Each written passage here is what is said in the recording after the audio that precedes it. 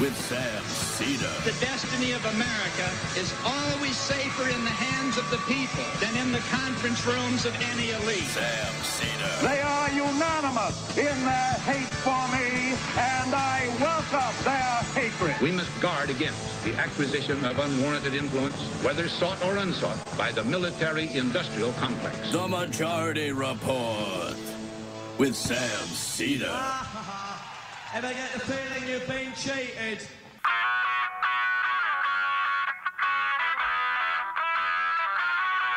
It is Tuesday, April 16, 2024. My name is Sam Seder. This is the 5-time award-winning Majority Report. We are broadcasting live steps from the industrially ravaged Gowanus Canal in the heartland of America, downtown Brooklyn, USA. On the program today, Executive Vice President at the Center for International Policy, Matt Duss, will be handicapping World War III with us. Meanwhile, downtown Manhattan, Trump snoozes, but yet to loses. Well, it's really early on the trial. It's on his first day of the trial. They call me Sleepy Don. No jury yet at his criminal trial. Meanwhile, Israel weighs escalation with Iran and an invasion of Rafah. Meanwhile, it kills 5 Palestinian internal refugees returning to the north. Protest shuts down the Israeli Biennale exhibit in Venice and roadways throughout the U.S. Meanwhile, leaked New York Times memo exposes anti-Palestinian bias. Capitol Hill, Mike Johnson looking to split the aid package into 4 separate bills. And the House sends Mayorkas impeachment articles to the Senate. Donald Trump's $175 million bond in his fraud case is in doubt, and he has 6 days to show that it's real. Rand Paul to reintroduce the Biggs Amendment on FISA 702 authorization in the Senate.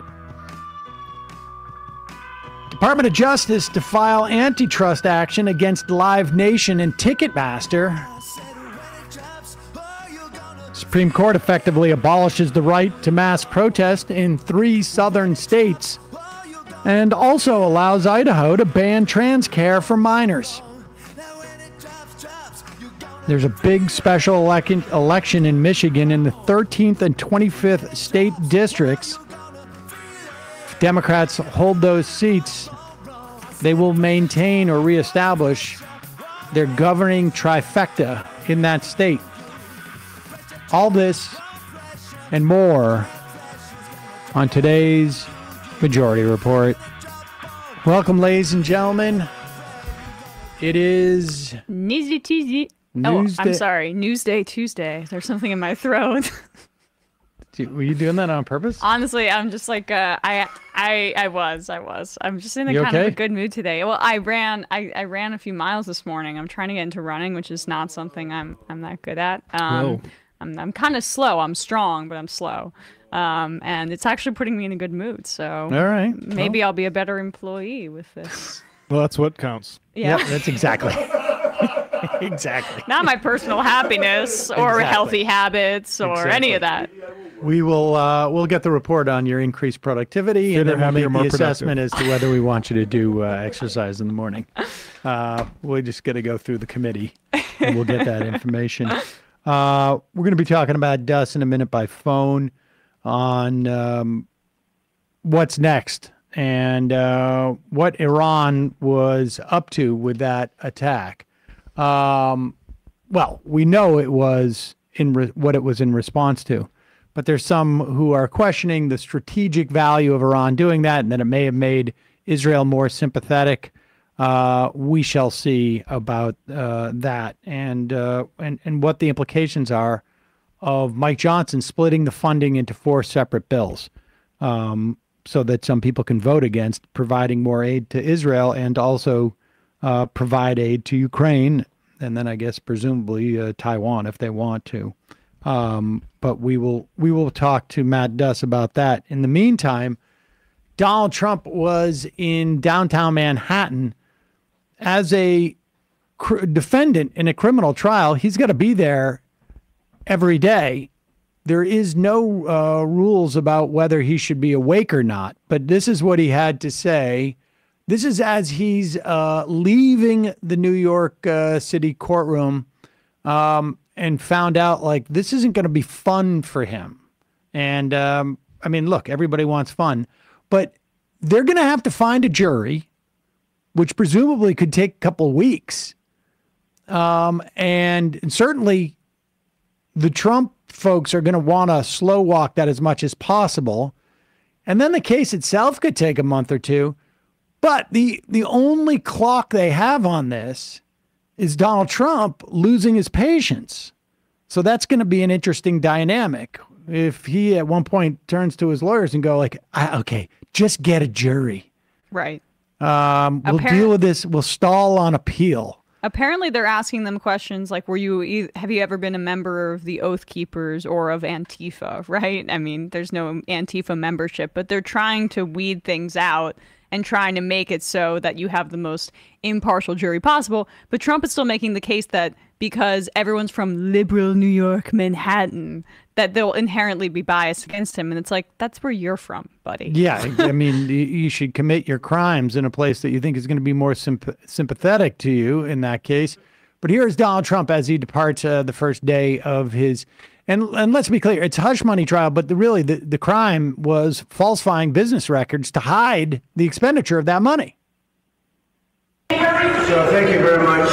We had some amazing things happen today. As you know, my son is graduating from high school, and it looks like the judge will not let me go through the graduation of my son, who's worked very, very hard. He's a great student. He's very proud of the fact that he did so well. And I was looking forward for years to have graduation with his mother and father there. And it looks like the judge isn't going to allow me to escape. 1 second.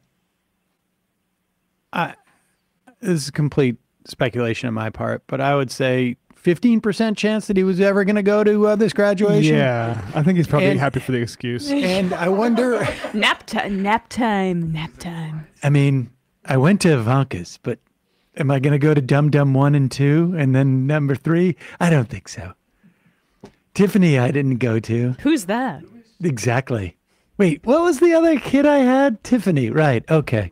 I mean, it's possible. It seems unlikely, but go ahead. With his mother and father there, and it looks like the judge isn't going to allow me to escape this scam. It's a scam trial. If you read all of the legal pundits, all of the legal scholars today... I'm going to say 15% chance that he would have gone at best. And I'm going to say, conversely, an 85% chance that Barron doesn't want him around anyways. But go ahead. Not one that I see that said this is a case that should be brought or tried. It's a scam. It's a political witch hunt. It continues, and it continues forever. And we're not going to be given a fair trial. It's a very, very sad thing. In addition, as you know, next Thursday, we're before the United States Supreme Court at a very big hearing on immunity. And this is something that we've been waiting for a long time. And the judge, of course, is not going to allow us. He's a very conflicted judge. And he's not going to allow us to go to that. He won't allow me to leave here for a half a day, go to D.C. and go before the United States Supreme Court because he thinks he's superior, I guess, to the Supreme Court.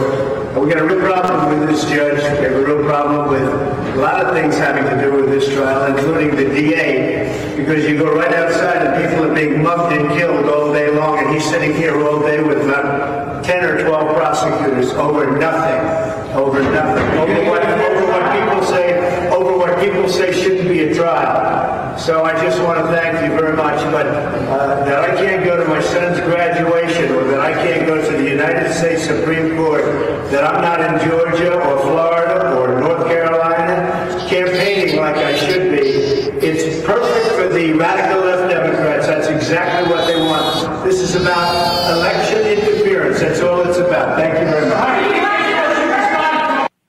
aside from having to put odds on whether he would go to the graduation or not, we should tell you that I think New York, the murder rate is down like somewhere like in the lowest it's been in 60, 70 years. One of the safest cities in the country. One of the safest cities in the country.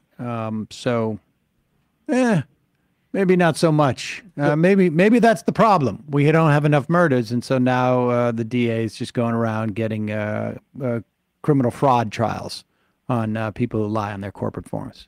It just sounds complicated. There's this meme response to a huge block of text that might be like complicated and heavy where it says, I ain't reading all that. I'm happy for you though, or sorry that happened. Yeah, right. And that's how I feel listening to Trump talk about, oh, I got to go to the Supreme Court and I got all these problems. Too long, don't, TLDR. I can't. Don't read. It's too much. I hope it works out for you. The reason, I mean, for people who may be getting a little confused with all the cases that he's involved in, the reason that this is interesting is because apparently this is the, or not apparently, this is the crime that is going to be alleged to have taken place before he was president, right? So that's what makes it distinct. The fact that it's also a criminal trial, right? That also makes it distinct here as well. From there are also there are ones. other criminal trials that he's facing in terms of the documents. But this is the first one, right, that he's going to have to face as well. And then the other thing is that what he's going to probably try to argue is that he covered up the use of this money, this hush money that was paid to Stormy Daniels, because he was trying to conceal it, this extramarital affair or whatever happened, from his wife. That, I think, will probably be his argument. It might be his best defense. But the problem is going to be that Michael Cohen will testify that it was made an expenditure. And when you make it an expenditure, then it falls under campaign finance law. And that's what Alvin Bragg is going to argue. So, like, it sounds on its face as if it's maybe petty or you're going after a guy for having an affair. Like, is this, it's Bill Clinton all over again. He would never use that. But it's actually not that, because it involves the money and the campaign finance laws surrounding that money and what it was used for, and how it was the fraud, because they specifically concealed it. I mean, I suppose you could believe that Melania was checking Trump's books and then be like, hey, what's this? Why are you paying this money to the National Enquirer to sit on a thing? And but that seems hard to believe. So, like, it's one thing to say we paid her so that my wife wouldn't find out. It's another to say that we lied in the books to keep it from Melania. Now, maybe Melania is just like, sweetheart, I'm bored. I'm going to go through the books again. Yes. Just one more time. Let me use the QuickBooks, and I'm just going to log in. Yeah, I didn't really hear. Incidentally, I should also say, as agitated as he was in that video, this was reported right here by Maggie Haberman, which suggests that maybe he wasn't quite as agitated in the courtroom. Trump appears to be sleeping. His head keeps dropping down and his mouth goes slack. Tell us about that. Well, Jake, he appeared to be asleep, and typically his head would fall down. There have been other moments in other trials, like the E.G. Carroll trial, which was around the corner in January, where he appeared very still and seemed as if he might be sleeping, but then he would move. This time, he didn't pay attention to a note that his lawyer, Todd Blanche, passed him. His jaw kept falling on his chest, and his mouth kept going slack. Now, sometimes people do fall asleep during court proceedings, but it's notable given the intensity of this morning and a lot of what was being argued. Trump appears.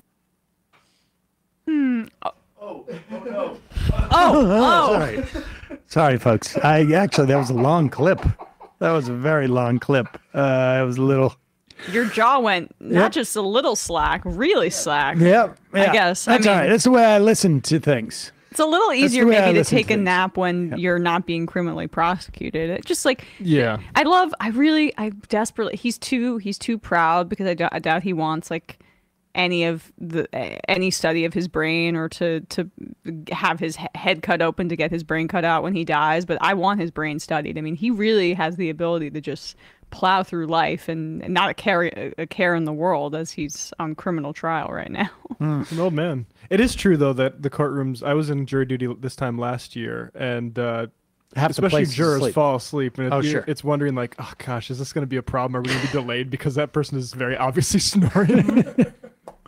Folks, in a moment, we're going to be talking to Matt Duss, Executive Vice President, the Center for International Policy. But first, a couple of words from our sponsors. If supporting foundational health was a sport, well, you would want Ritual on your team.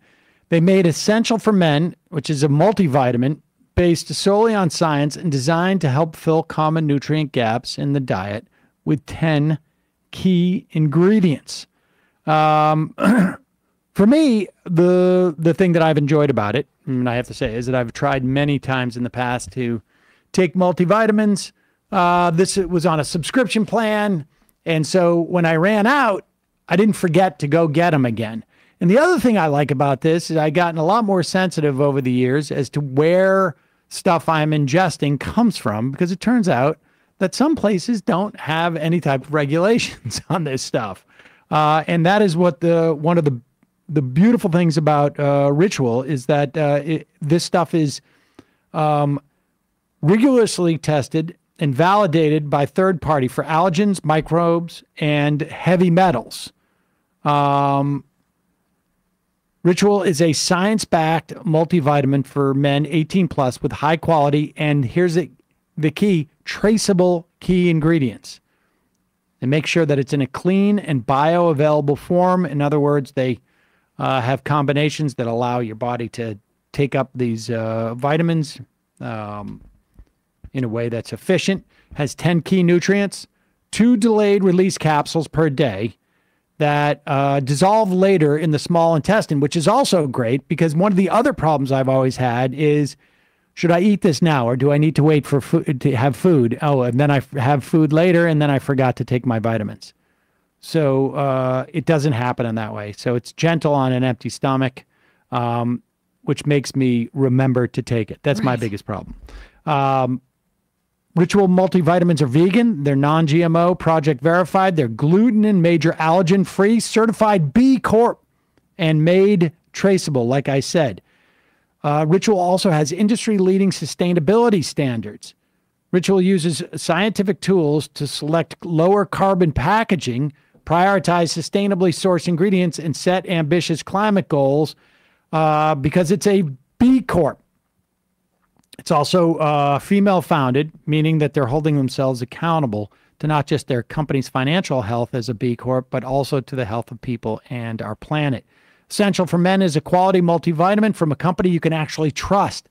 Get 25% off your first month for a limited time at ritual.com/majority. Start Ritual or add Essential for Men to your subscription today. That's ritual.com/majority, 25% off. And also, folks, it's April. You know what that means? It's sunsetlakesebede.com. They are having their annual 420 sale. And last year, thanks to Majority Report listeners and sunsetlakesebede.com, both Sunset Lake and the Majority Report helped raise $22,000 to the Last Prisoner Project, which is a nonprofit organization dedicated to cannabis criminal justice reform. And sunsetlakesebede.com is running it back. Starting to, I guess it was last week. Everything on sunsetlakesebede.com is 30% off with coupon code 420. And if your order's over $100, they'll throw in a free 20-count jar of their Vibe gummies. That's with a little bit of THC.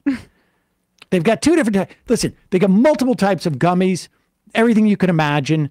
They have tinctures, they have smokables, they have pre-rolls, they have keef, they have fudge, they have coffee, they have lotions. Now is the time to try this stuff out. I will tell you this. The Good Night Oil has CBD and CBN. And I think it's the N thing. I'm loving it. This is my now go-to every night, the Good Night Oil. The gummies with the melatonin, that's how am I able to get up and run before work? I have to go to sleep such early. A great mood. Truly, I needed that to go to sleep. So thank you, Sunset Lake. Sunset Lake is going to donate 4.20%. You can see what they did there, of the proceeds from the sale to the Last Prisoner Project and we at the Majority Report will match that donation. By the way, we should probably be saying Sebe or something like that. I did, didn't I? Maybe change up a little bit more. Sunset Lake's 420 sale ends April 22nd. Head over to sunsetlakesebede.com right now to take advantage of this deal and help raise money for cannabis criminal justice reform. See their website for sale terms and restrictions. Okay, quick break. When we come back, Matt Duss will be here on the phone.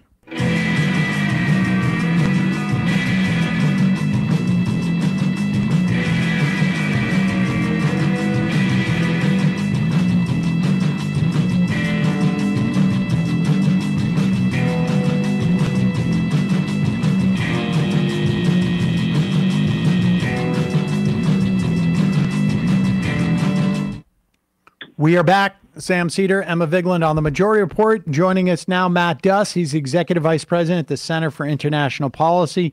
Matt, welcome back to the program. Thanks very much. Give us your assessment. I mean, obviously, there has been a leading up to the Iranian retaliatory strike. I don't know how else really to reference it. On Israel.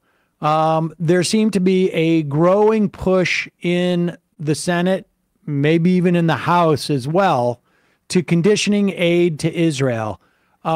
Characterize first, like, the Iranian response to Israel hitting its consulate in Syria, and then what supposedly has happened in terms of like the growing skepticism about funding Israel. Right. So, yeah, as you mentioned, on April 1st, Israel struck an Iranian consulate in Damascus, Syria, killing a number of senior Iranian military officials. Iran waited, several weeks before responding, but made clear that they would respond. And the way they did was to launch a series of drones and missiles into Israel. Now, it did not kill anyone. It injured a young Arab Bedouin girl who was apparently in very serious condition. But that was in part, I think, intentional, but also on Iran's part, but also because there was a very well-coordinated response by the United States, Israel, other allies, including Arab allies in the region, to share intelligence to knock down a lot of those drones and missiles as they were on their way. But I do think it's worth noting that there were communications between Iran and the United States making clear that Iran would be ready to de-escalate after it kind of did what it had to do. That's certainly not to defend its striking in Israel. We should, absolutely not accept that. But I do think there was an interest, as we've seen all along, that Iran does not want to get drawn into a wider open escalatory conflict, and neither does the United States. Unfortunately, it's unclear whether Israel shares that right now. Well, I mean, it seems clear that they were trying to provoke. I mean, you don't need to speculate on it, but it seems clear that they're trying to provoke some sort of response to galvanize Western support. But my assessment, Matt, is that Iran didn't apparently use their best missiles in this area. They telegraphed it for around 2 weeks. I mean, what's your view of how intimately the United States was involved in getting them to kind of do this for show to a degree versus retaliate in the way that would have been more deadly? Right. Again, I think it's been clear to the U.S. That Iran does not want to escalate past a certain point, but because of the seriousness and, again, the unprecedented nature in its own right of the Israeli strike on the consulate, on this diplomatic facility in Damascus, it felt that it needed to respond. But it made clear that it understood it did not want to respond beyond a certain level that would create a worse, uncontrollable escalation. Now, I think the idea that one can control violent military escalations is itself a kind of dangerous illusion. But there was at least messages sent between the U.S. and Iran that made clear that Iran needed to do something, but they would be ready to step back after this was done.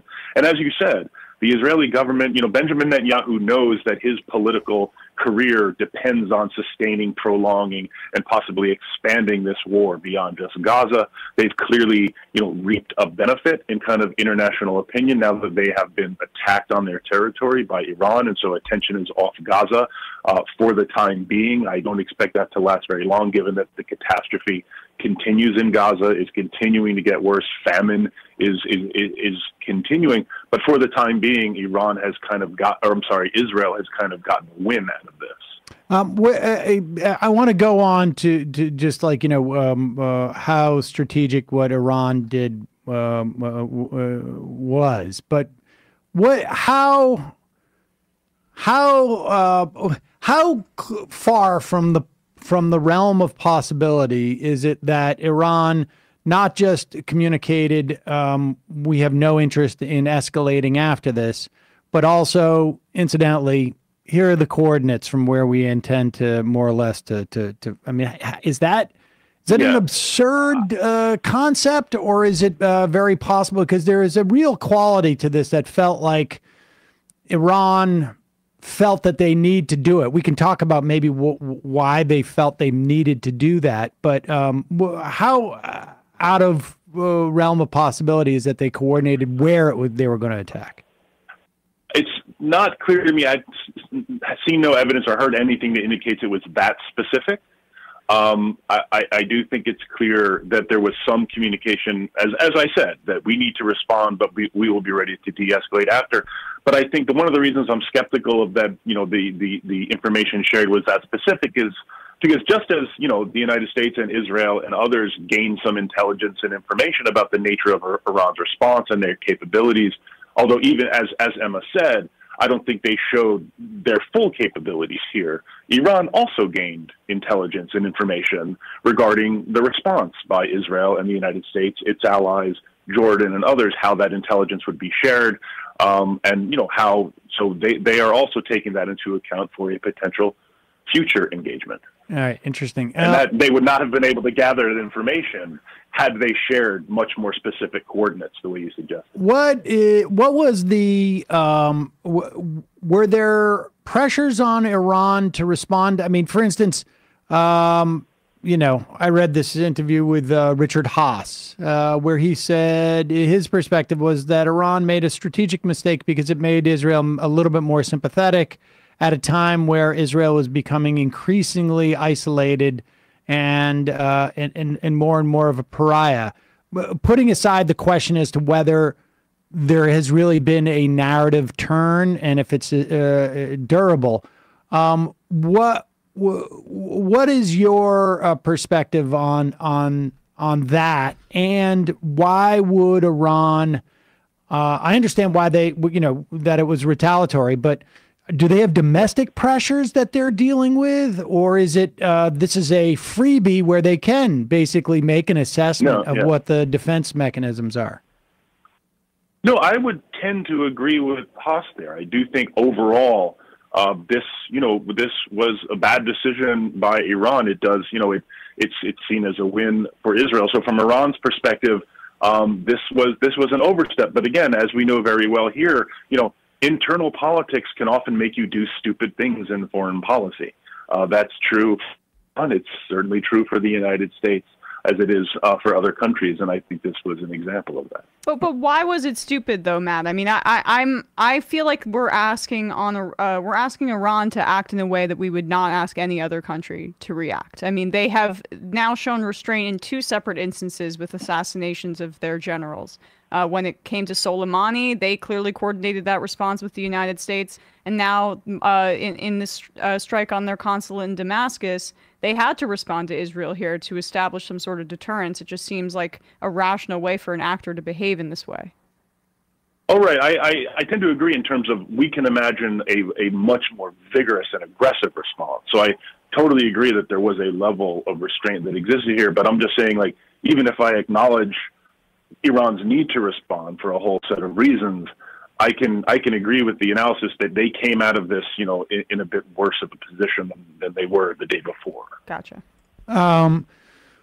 Do you have a sense of where we are now? It was announced today that Mike Johnson intends to introduce 4 different aid bills. I guess presumably because there are people in his caucus, and he knows there are people in the Democratic caucus who might want to vote for Ukraine funding, but not for Israel funding. Whereas I suspect there's a decent amount of Republicans who want to vote for Israel funding and not Ukraine funding. What is your sense of what that bill looks like if it makes it to the Senate, and B, what's happening in the Senate? I wish I had a smart answer here, but I feel like we're just playing Calvin ball at this point. Right. In the House, I'm hearing this morning that, Massey was telling Johnson that he's going to be kicked out soon. So who knows which of these bills will actually make it to the floor, what the votes will be, what vehicle will be sent over to the Senate. I tend to agree with the idea that it was a mistake to combine all of these spending bills, Ukraine, Israel, in the first place. I think we should have up or down votes on these things. So if that happens, I think that could potentially be good. But again, I know better than to predict what's going to happen in the Republican-led House at this point. Since we're talking about Iran, I don't know if we ever had a conversation about the Iran deal. I think we did, maybe, but that was some time ago. Have you revisited? I mean, and certainly I suspect that that you shared a certain amount of either mystification or sense of like missed opportunity by the Biden administration to get back into that nuke deal that Trump had basically sunk, that was drawn up by Obama. In retrospect, based upon Biden's reaction to Israel's actions over the past 6, 7 months, and the intensity in which he has been unwavering in supporting this slaughter in Gaza, does it change your assessment of why Biden didn't get back into the Iranian nuke deal quicker or at all, for that matter? Yeah, it doesn't really change my assessment, because my assessment was and is that it was a huge blunder. It was a huge mistake for Biden to kind of slow walk re-entry into the Iran nuclear deal. This is something that he had committed to pretty unequivocally to do as president. And yet once he took office, they kind of took their time. They were trying to see if there's any way to make it stronger. They were dealing with, a Bob Menendez-led Senate Foreign Relations Committee. They wanted to make sure he got their nominations through. We all know how that went. But yeah, I said at the time, as did many of us who were supportive of the deal, and continue to say now, that was an enormous lost opportunity, not just for dealing with the Iranian nuclear program, putting a cap on its nuclear program, but the ability to kind of have established some measure of communication and even trust with the Iranian government that would be extremely useful in times like this. That would be extremely useful. I guess what I'm asking is, was that a blunder from their perspective? Because, going forward with the Abraham Accords and this level of support from Israel, it makes me wonder if it was either incompetence or it was ideological, or whatever, transactional or whatever, that there were other reasons why they didn't get into that deal other than just being slow. Yeah, I think that's a good question. And I do think clearly there was an element of ideology here. Clearly Biden's support for Israel is deeply ideological, but it's ideological of an earlier era. Biden, I think, is, he's very representative of Cold War and immediately post-Cold War democratic foreign policy thinking. He has, as we know, a kind of deep and perhaps inexplicable and unjustifiable confidence in his own foreign policy judgment.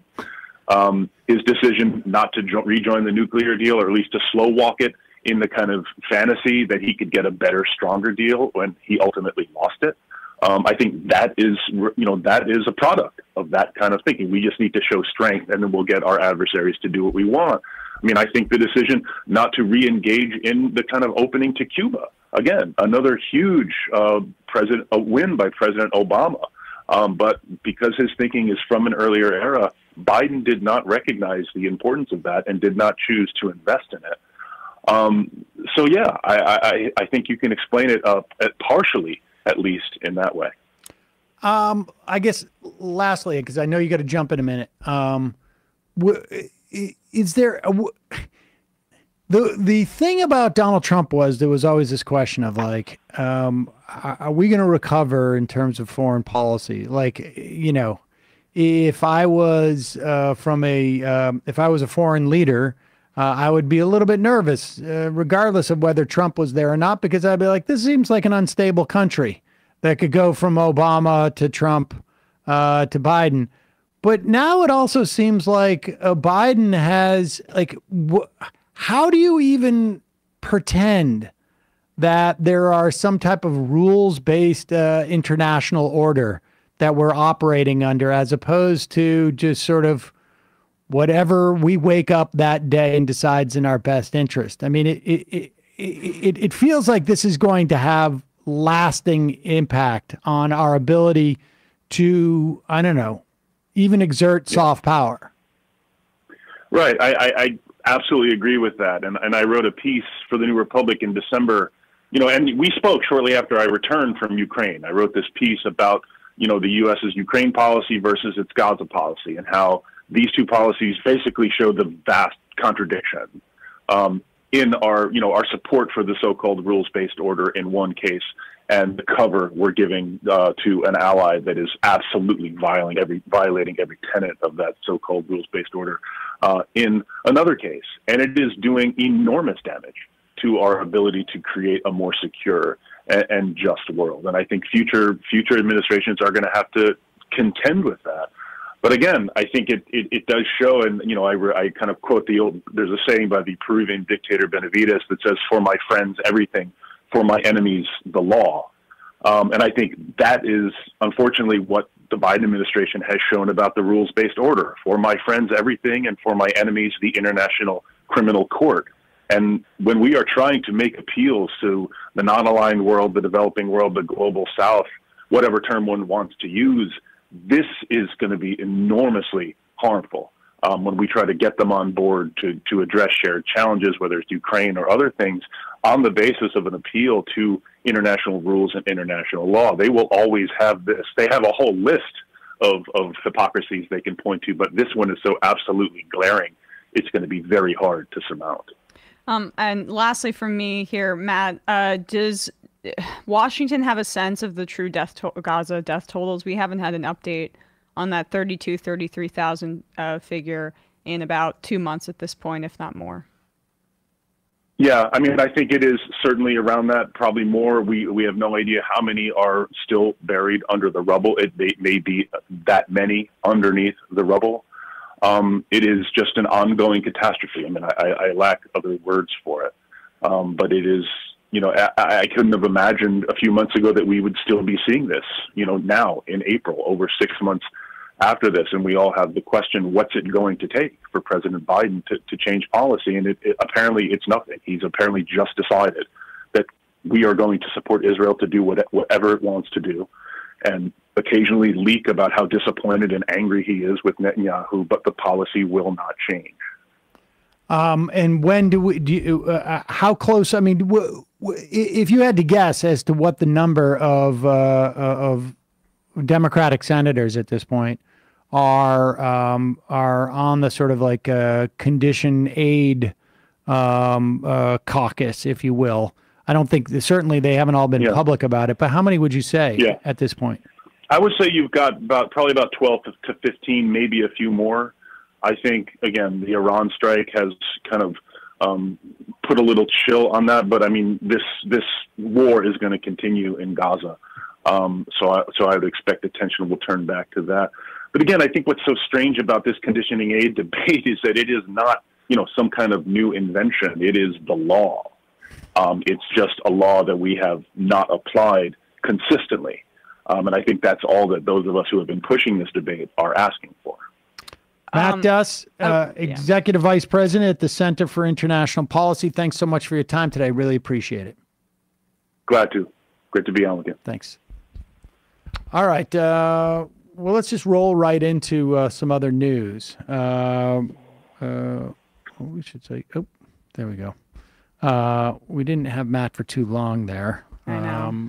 I could have asked him a million I know things. we could have spent another half an hour on that. I want to know if anyone's talking about sanctioning Israel. That's what I want to know. Well, my question is, we talk about the narrative change. Like, I haven't seen any shift to more being more sympathetic to Israel, but I'm not in D.C., so I wonder where the narrative is shifting, and that's horrifying to me. If people in D.C. are being like, "Okay, we're back on the status quo now. We're back on Team Israel," because I think it's pretty obvious that Iran's reaction was at military targets and that sort of thing. And that sort of contrast should be drawn at any opportunity discussing this. Yeah, I mean, I agree. I'm not surprised, though, that it didn't create more sympathy. I mean, regardless, the military targets, it was all intercepted. There's 200 or 300 missiles and drones, whatever, over the skies. Again, it was a retaliatory strike. What Israel did was shockingly unprecedented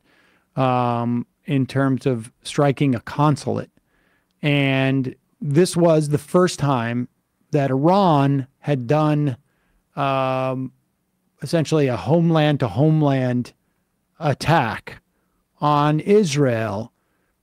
Haas in that interview had said, Iran has other mechanisms in which to, retaliate. They could use third parties, essentially, and make it clear that it was Iran. That's not a hard thing to do. They certainly have the ability to do that. But I'm not surprised that it didn't take the wind out of some people's sails on some level. But I don't think it's going to be too long before we're back to where we were a week ago on this. But rough is still certainly becomes just a way for the United States, and certainly it's not like there's a lot of hostility towards Iran in the U.S. government. The idea that they're sending missiles outside of their country anywhere in many respects would be enough, at least, to get a reaction in the short term. So we'll see. Central Asian managed democracy. Tired of the WW3 hyperbole, will any country besides Yemen support Iran militarily if war breaks out? Might be wrong, but it seems like it would just be another regional war, not near the scale of a world war. We're being cheeky about that, but Iran is a vast country with mountainous regions that, like, if we thought Afghanistan was a boondoggle, the idea that in conflict with Iran wouldn't be one of the most catastrophic things that this nation could engage in, even if we're doing so tacitly in support of Israel. I mean, Israel wouldn't, it is, World War III is hyperbolic and maybe a little cheeky, but it would be catastrophic. Well, and I think also the idea that this would not provide an opportunity for Russia, say, I don't know what they would do necessarily, but there would be a lot of opportunity to escalate beyond. If you had a full-on war between Iran and Israel, there's a lot of different ways in which stuff gets escalated there, right? I mean, you got shipping lanes that would be implicated. It can't be allowed to happen. I think it's easy to dismiss it as like, well, this would just be a regional war. Iran's a pretty big powerhouse, and you're talking about a very volatile region where there's a lot of international interests and money that is implicated. When you start talking about shipping lanes, you start talking about oil and fuel. I mean, you look at just, like the knock-on impacts of Ukrainian wheat not being able to get out for a couple of weeks. Mm-hmm. What happens when oil's not getting to China?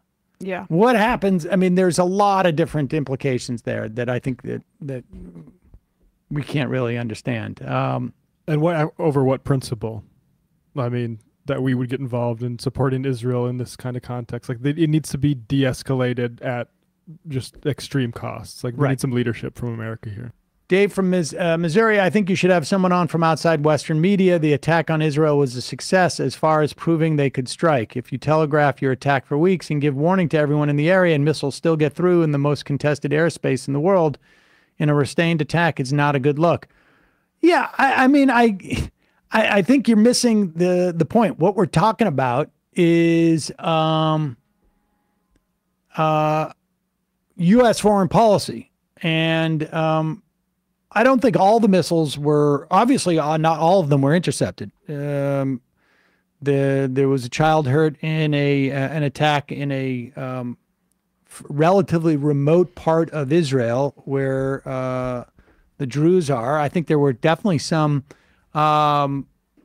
missiles and drone strikes that got through, but they were all geared towards being sort of like not at the population centers. I am quite sure that Iran established their capacity, but that's not, the interview was about, just to be clear, U.S. foreign policy and what the implications are going to be. That's why we talked to Matt Duss. At the end of the day, I'm not as terribly. Ilhan Omar is coming out and saying, I condemn the attack on Israel from Iran, right? Like there's going to be, we can provide that commentary around what Matt is saying, but what's valuable for Matt to have Matt Duss on is just like, he's a progressive voice in the foreign policy world who has the ear of kind of people who can make a difference, right? So,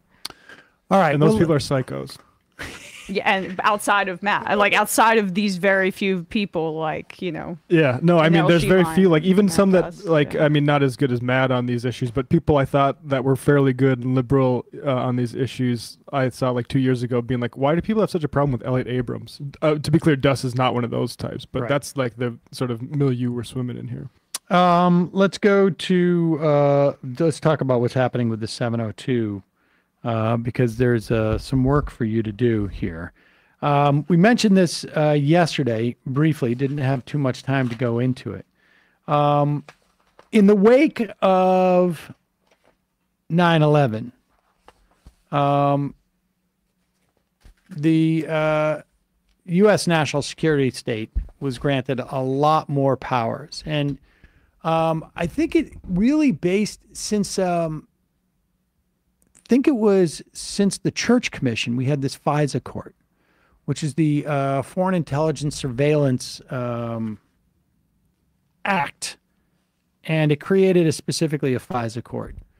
And this FISA Act allows the NSA and God knows what other agencies to tap the phone lines of calls that are going to foreign individuals in foreign countries.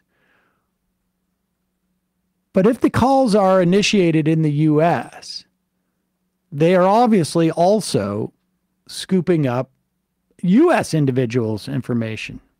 And there's two different issues here in terms of this reauthorization. One is there was a Biggs amendment, which would have basically said that information. So I call Pierre in, I don't know, Algiers. And it turns out Pierre is somehow loosely maybe went to a meeting one time or donated money to a charity. Who knows? But they have now recorded my call with Pierre. And they have the ability to sort of like, I'm on there now. And they also have the ability, I think, to get some other records from me. The NSA has access to that. But also, once that information is collected, U.S. intelligence and national security, and I think even the FBI, has the ability to just go in and dip into that in the same way that, like, maybe we would go and check out the archives on our Amazon server. And the Biggs Amendment would require a court-ordered warrant if you're going to go and check out the U.S. individuals in that database. That's one issue. That failed. 212 to 212. And I think it would have failed by one or two more, but somebody switched votes just to make sure that they had the ability to bring it back up. Maybe bring it back up or to stop it. I'm not 100% sure how that worked. But it was brought by Andy Biggs and Pramila Jayapal as well, but the Biden administration is against that amendment and fully in favor of this reauthorization. But on top of that, Elizabeth Goiten, the senior director at the Brennan Center for Justice, said that there is a new phrase, essentially, that was buried into the Section 702 of the reauthorization bill. And Senator Ron Wyden has called this power terrifying. She has described this as the biggest expansion of domestic surveillance since the Patriot Act.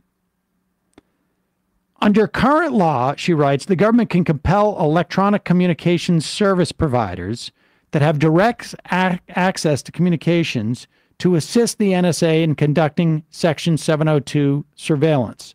So what that means is like Verizon or a Google have to turn over the communications of targets of Section 702 surveillance.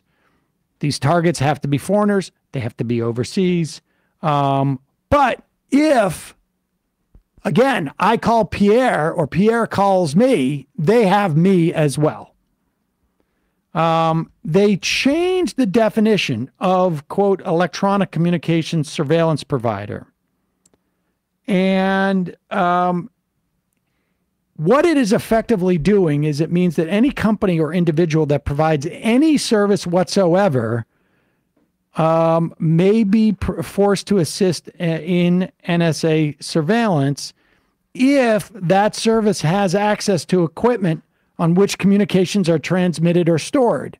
So that means like servers, routers, cell towers. And you think about this, like communications, there's no business that doesn't have communications or anything. What about public Wi-Fi or I mean, places that have U.S. like businesses that provide Wi-Fi to their customers and therefore have access to equipment on which communications transit. Barbershops, laundromats, fitness centers, hardware stores, dentist offices, she writes, the list goes on and on. Commercial landlords that rent out office space, like, I don't know, like WeWork or whatever it is.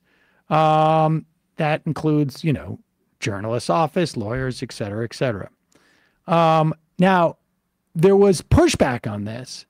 And so on Friday, there was exemptions for hotels, libraries, shops, and coffee shops, and a handful of other establishments. But the majority of U.S. businesses remain fair game.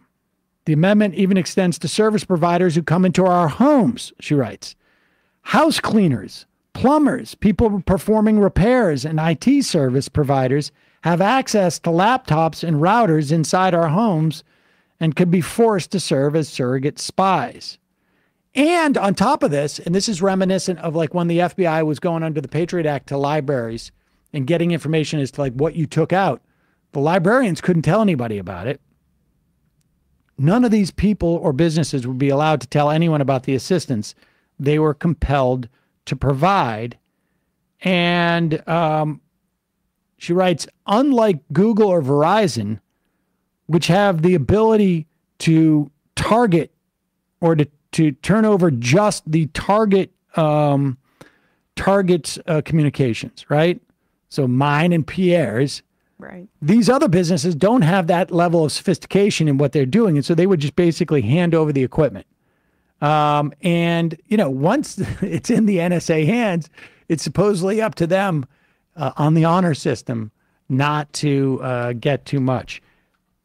Supposedly, this was done because there is one specific technology that the administration and the national security state wants access to, but they don't want to tell anybody what that technology is. So they made it really broad. as a way of getting that in, a single type of service provider. But they didn't want anyone to know what that service provider was. Bottom line is there may be an opportunity. In other words, there may be amendments in the Senate. Certainly, Rand Paul has said that he's going to do that, and Wyden is talking about it too. And if there's not an opportunity for amendments, the senators should vote against the bill. So we have a link to this page on Demand Progress. You can dial this phone number, 202-899-8938, and they'll connect you to your senator's offices. There's 2 senators that you have in your state. And you want to block the everyone is a spy provision in the FISA surveillance bill that just passed the House. You can use those words. I think that's what they want. And so we have a link to that. But again, the number is 202-899-8938. And you can call to limit the expansion of class of businesses required to assist in the FISA 702 surveillance program. Yeah. Apparently the last count, this was from Reuters in 2023, showed that in their database of foreign intelligence, the FBI, quote, improperly got information from Americans 278,000 times. And that was under the pre-existing 702. And that's what basically Reuters is reporting that we know of, right? So this would be an expansion of multiple times over. It's incredible that after the Snowden revelations, we're back to double dip and then get more greedy about the NSA. 278,000 times. Yeah. Divide that by the U.S. population. Like, this is a vast, like, man, that's crazy. Yeah. Whoopsie. We'll try to do better. Whoopsie. We'll try to do better by doing it more. We'll cut it down to like 140,000 by next quarter. Whoopsie. So call on your senators, and hopefully we can slow that roll. We're going to take a break and head into the fun half of the program. What an efficient first hour. Yeah, we just nailed it. 12:59. Bingo. Folks, you can support this program by becoming a sustaining member at jointhemajorityreport.com. When you do, you not only help the show survive and thrive, but you also get the free show free of commercials. You get the fun half. You can IM the show in the fun half. All you got to do is download the app, Majority app. It works for everybody. But if you log in as a member, you get some extra features, all for free. But of course, your membership is hugely important to us, and we appreciate your supporting us if you can do it. You listen to the show 1 or 2 times a week, 3 times a week, 4 times a week. Sign up to become a member. JoinTheMajorityReport.com.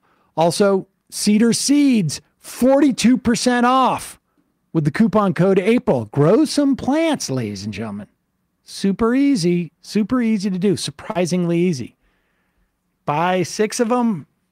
You put them in little planters on your windowsill. And then all of a sudden, look what happens. It's actually pretty fun. Cedarseeds.com, cedarsseeds.com, 42% off with the coupon code April. Also, don't forget the Just Coffee, fair trade coffee and hot chocolate, all fair trade, co-op owned. Use the coupon code Majority, get 10% off. Emma, ESVN. Oh, and merch. Yeah, we got all our 20th anniversary merch. We'll plug that all year, though. We got that. I mean, that black shirt is really nice, I gotta say. I like the gray myself, but the black is pretty sweet. All right, well. Oh, you're wrong. But the mug is great. Who likes gray better? You? Yeah. Oh, Jesus. Bradley, will you break the tie? Gray shirts are just awesome. Black. Boom. All I'm right. wearing a gray shirt today, actually. Huh, okay. I am too, actually. I'm wearing blue because the Rangers locked up the President's Trophy last night. A little bit of a celebratory. I like how you can't use the W. She can't use the W word. I Just won't say locked up. Well, they did. They locked up the President, meaning they have home ice advantage for the rest of the playoffs. Well, do you think that's going to enhance their chance of what? Of advancing past this round to the next round, hopefully. But I won't go any further in discussing such a thing. But we did talk more about the NHL playoff race on ESPN yesterday. We talked about the play-in and who we think is going to advance there. The Arizona Coyotes moving to Salt Lake City, some more billionaire malfeasance there, basically gutting that franchise for parts and then sending it to an owner for $1 billion. And then Aaron Rodgers has some more conspiracy theories. We had a great time laughing about it yesterday. It was very Tim Pool-esque, but so fun that I honestly put it on our sound sheet today, and we may get to it in the fun half, youtube.com/ESPN show. Matt. Yeah, tonight I saw Rod talking about Iran, Left Reckoning. Excited to talk about that. Probably talk about the Spellman professor too, which we're going to play in the fun half, and the USC stuff. Patreon.com/Left Reckoning. Go subscribe to our YouTube channel. We're at 33,000 subscribers, so a third of the way to the 100K. So go subscribe, folks. All right. See you in the fun half. 646-257-3920. We'll take some phone calls. 3 months from now, 6 months from now, 9 months from now. And I don't think it's going to be the same as it looks like in 6 months from now. And I don't know if it's necessarily going to be better 6 months from now than it is 3 months from now. But I think around 18 months out, we're going to look back and go like, wow. What? What is that going on? It's nuts. Wait a second. Hold on for a second. The Majority Report. Emma, welcome to the program. Hey. Matt. What is up, everyone? Nomi Key. You did it. Let's go, Brandon. Let's go, Brandon. Bradley, you want to say hello? Sorry to disappoint everyone. I'm just a random guy. It's all the boys today. Fundamentally false. No, I'm sorry. Stop talking for a second and let me finish. Where is this coming from, dude? But dude, you want to smoke this 7A? Yes. Hi, me? This me? Yes. Is this me? Is it me? It is you. Is this me? Hello? Is this me? I think it is you. Who is you? No sound. Every single freaking day. What's on your mind? Sports. We can discuss free markets and we can discuss capitalism. I'm going to go throw up. Libertarians. They're so stupid, though. Common sense says, of course. Gobbledygook. We fucking nailed him. So what's 79 plus 21? Challenge Matt. I'm positively quivering. I believe 96, I want to say. 857-210-35-501. 1/2. 3 8s. 9/11, for instance. $3,400, $1,900. 6, 5, 4, $3 trillion sold. It's a zero-sum game. Actually, you're making me think less of it. But let me say this. Poop. You can call it satire. Sam goes, it's satire. On top of it all, yeah. My favorite part about you is just like every day, all day, like everything you do. Without a doubt.